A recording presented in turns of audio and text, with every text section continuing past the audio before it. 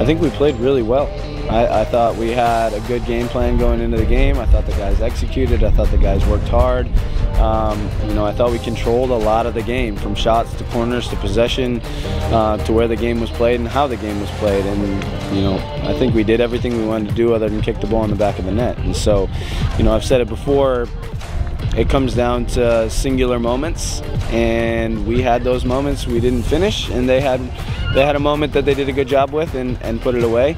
And so we need to just continue to move in the right direction. I think this week's been positive for us, and we need to use whatever momentum we can and whatever lessons we can learn from the game to continue to move towards next week and beyond.